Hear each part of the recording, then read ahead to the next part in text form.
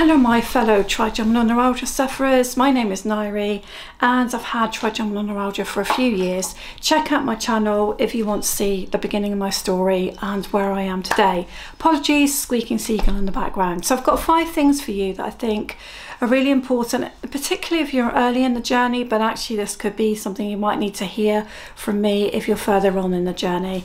It's been a while since I've shared with you, so here we go, 5 points. The first thing to say is, when you go to different professionals, medics, GPs, you might expect that you're going to be given more information about the condition and that you're going to be supported and helped. Now, this isn't necessarily my experience. I've had very mixed experiences with medics. Some people have been really helpful and explained more to me, and others have not had a clue. And they've also not always agreed with each other. So that's been very hard to deal with. And sometimes I've come away from appointments feeling very down.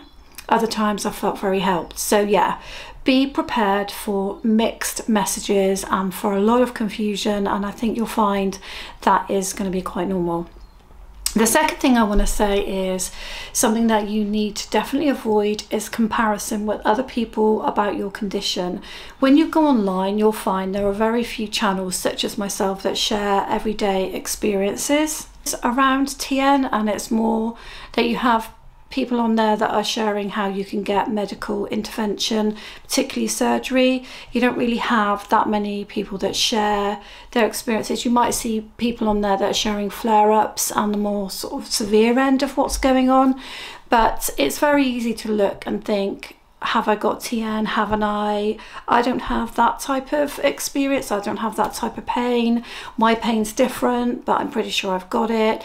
And I think that most professionals will tell you that if you've got facial pain, severe facial pain down one side of your face, which is unexplained, and medications that are generally used for TN are working on you, even if you haven't had a result from an MRI scan and there's nothing physical that can actually prove that you have it, that you probably have it. And when you start to compare to other people explaining their pain experiences, some people will explain the pain as like a bolt, like of lightning, almost like that floors them. Other people will say it's a really deep pain, nagging pain.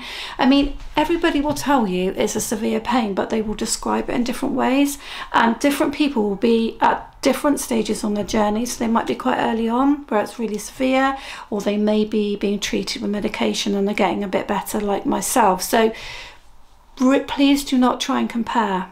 Don't try and compare to other people, because I do think TN is a very individual experience and people do experience different levels of pain and different types of pain. So that's number 2. Number 3.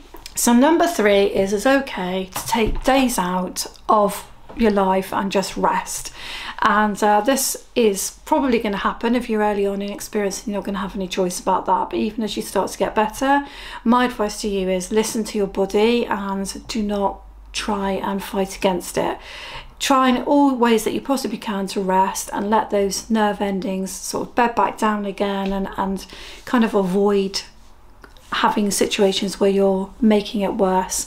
And don't worry about what other people think, because all of a sudden you have a condition that takes you out of life in a way that you've never experienced before.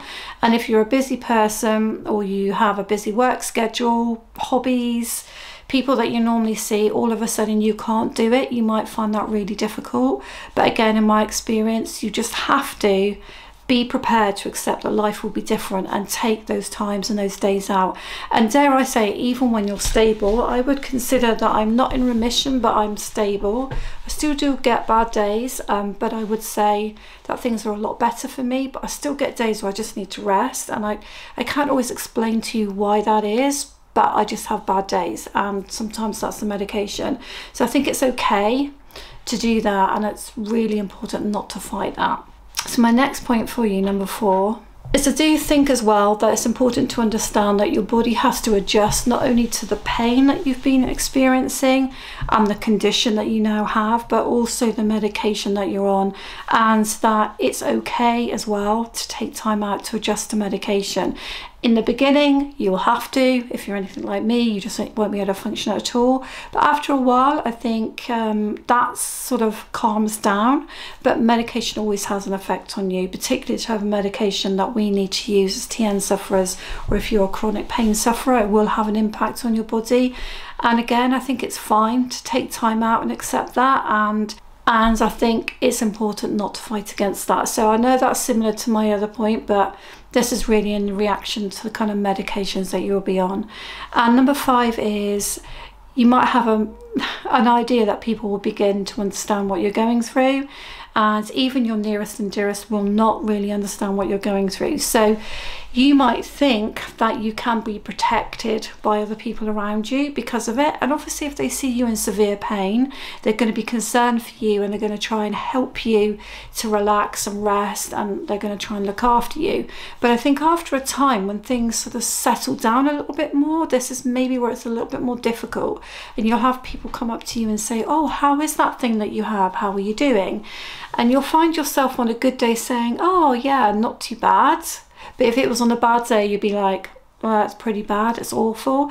And you find yourself not really being able to explain to people the differences that you have on a daily basis, and how the pain affects you in different ways on different days, and how you have different triggers. And to my mind, again, it relates back to the other 2 points, that you alone are going to have to be responsible for taking the rest you need, and you alone are going to be responsible for helping and guarding your well-being, because after a while people will not really want to hear about the symptoms, and not really still not understand what it is you're going through, because they've not been through it themselves.